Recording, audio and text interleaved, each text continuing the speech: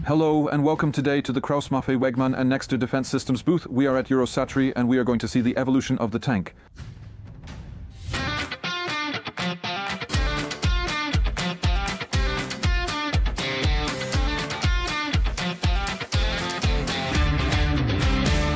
Hello, what's your name?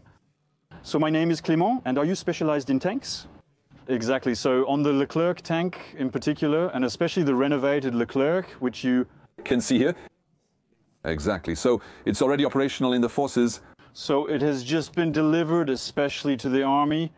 The 501st Tank Regiment is the first to receive the renovated Leclerc tank. In this case, the renovation concerns 200 tanks. What do we see? It's the entire fleet. Yes, exactly. And so what we see in terms of renovation, well, it's a Leclerc renovated kit system. So the first point is in terms of protection, we have belly armor, a belly armor kit, which is obviously added under the Leclerc, which allows it to deal with threats like IEDs and mines. Next, you have the barrier in particular. I don't know if you can see it here. You see the black tube that is located on the turret at the back, the black tube, which can also jam IEDs. That's feedback, especially from the Sahel, but also from Afghanistan. This, along with the addition of the jamming kit, allows us to have a jamming system that can disrupt IEDs. You also find the remotely operated turret of 762. So, who's on the roof up there? Here on the roof. So before on the Leclerc tank, we had a 762 on the superstructure. Yes, that's true. Someone had to stick the head out.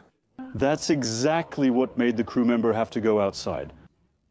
So his silhouette was exposed, so to speak, facing the threat, and so it could be improved. And so having a remotely operated turret allows the tank commander or the turret operator to stay inside the turret and use the weapon while being protected themselves. But there are still only 3 people on board, still 3 people, the driver in the chassis, the tank commander here on my right, and the turret operator on my left. We can also see that there are new sensors. So here, after that, there's the radio contact system, which is obviously present. So that's what we call, for the Scorpion vehicles, you'll also have the Scorpion Combat Information System, the Scorpion Combat Information System, which is present in all the vehicles of the Scorpion range. And it allows you to have an advantage over the enemy on the battlefield. In terms of protection, there are guys who are reactive. Yes, you have lateral protection at the same time. Here at the front of the tank, it's mainly protection against anti-tank threats, so reactive armor on the front of the tank. And here, to put it in simple terms, a grid that is specifically designed to stop the charge. Rocket-propelled grenade or tandem, which is at the back. So you see we have protection also from the turret neck, which is at the back. So there you go. The Leclerc renovated. It's a kit system. I'll keep it short. The reactive brick, it will counter-explode on a shell to prevent penetration. It's armor that not only absorbs but also reacts in the opposite way, with the exact width to detonate incoming missiles or RPGs. The plan was calculated. They assessed the missile size and determined it wouldn't work. What about on top now, since we see grenades being thrown down small roads? Yes, those are the Galix, and their usage remains unchanged. There are several types of Galix. The Galix 4, which are small anti-personnel grenades, and then the Galix 13 and Galix 7, which are smoke grenades. So you see this when you're with your tank in a position, and if there's a missile launch, you fire what we call the Drabes. The defense is close range for armored vehicles, which then allows the tank to change position and, in quotes, deceive the enemy. You also have what's called the Galix 46, and the Galix 46 are small grenades that have a sound and tear gas effect, which can be used in a security-type mission. There are quite a few uses for the Galix. Various. And here we can even see that the grills also protect the rear. That means that even against first-person view kamikaze drones, there's protection here. Because that's the most vulnerable spot. Yes, exactly. That's right, at the rear. And we know very well that today the drone threat on the battlefield is everywhere. The threat is actually omnidirectional and multidimensional, if I may say so.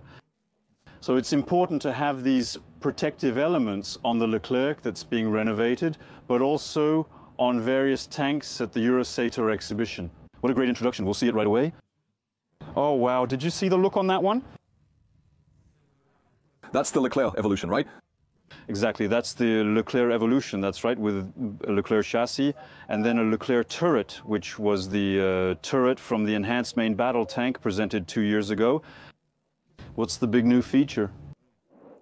The big new feature is already its crew, since in the Leclerc evolution we have 4 men, whereas on the Leclerc renovated?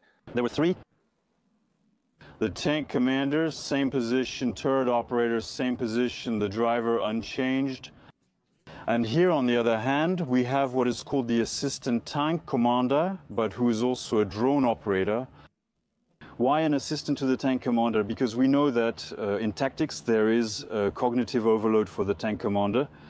The fact of adding this 4th man will actually help the tank commander to overcome, if I may say, this cognitive overload. And to have more freedom of action. That's the first new feature. Another new feature is in terms of fire function. So here we have the cannon again. It's caliber 120 mm, but it can go up to 140 mm. The key aspect of the cannon at this caliber is its interchangeability.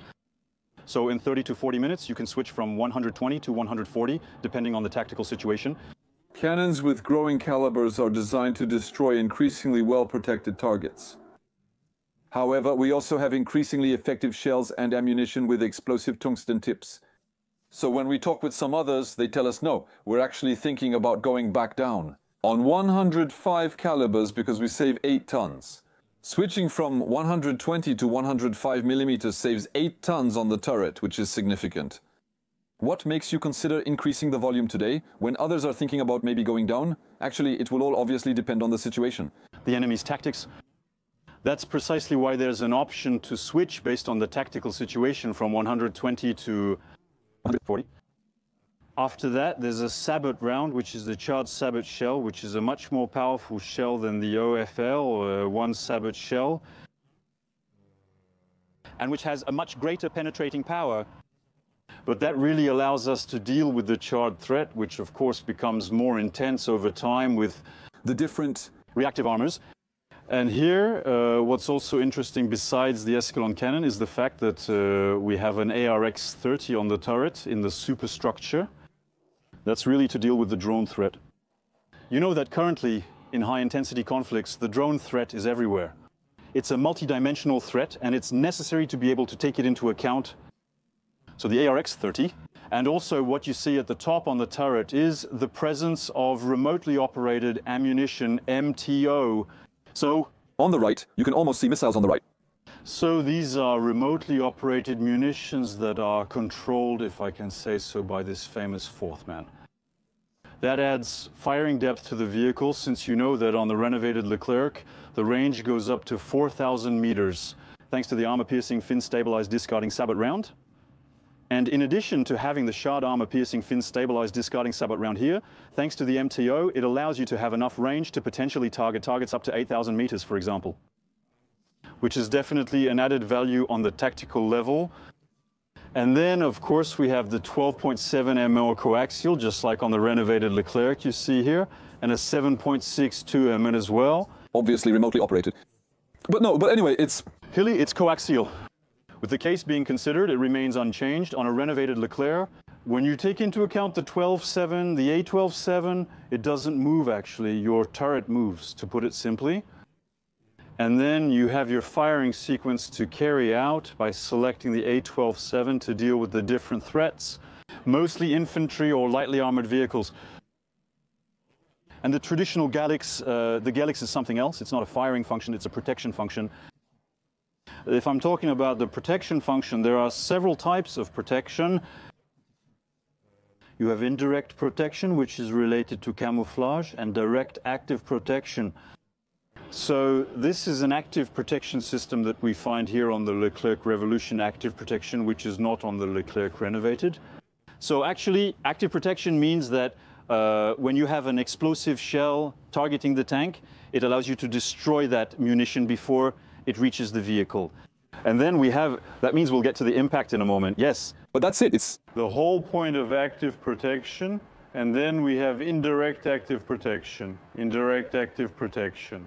It is notably characterized by the acoustic localization system that we see here, which already equips the vehicles of the Scorpion range of the French army.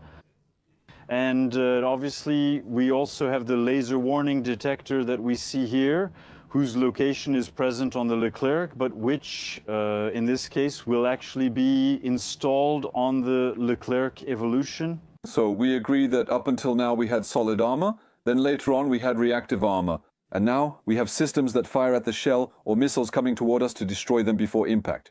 Absolutely, reactive protection and of course additional reactive armor on the vehicle. Always more sensors, cameras, infrared cameras, radar, noise detectors. And here we can see that we have all the sensors covering 360 degrees and we don't stick our heads out anymore. And obviously automatic loading, 22 shells in the automatic loader. And here, what kind of weight are we talking about? In terms of weight, we're between 58 and 63 tons. And the Leclerc, renovated with all its kits, is 63 tons. When we talk about the main ground combat system, the future next generation tank we're developing in partnership with Germany, does that foreshadow the kind of thinking we have around this future tank? In fact, the intermediate solutions being proposed here are a bridge to the main ground combat system. You have technological building blocks that will then obviously be implemented on the main ground combat system. That's important. To take current battlefield threats into account right now and to develop them as we go along. What's the deadline?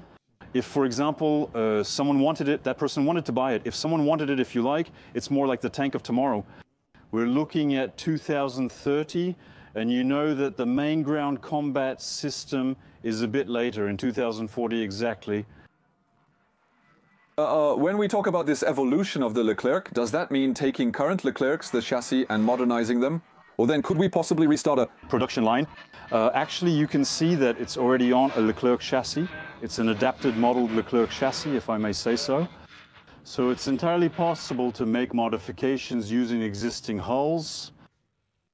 Well, the future of the tank is still taking shape. We're making a best of with German parts, French and French sensors.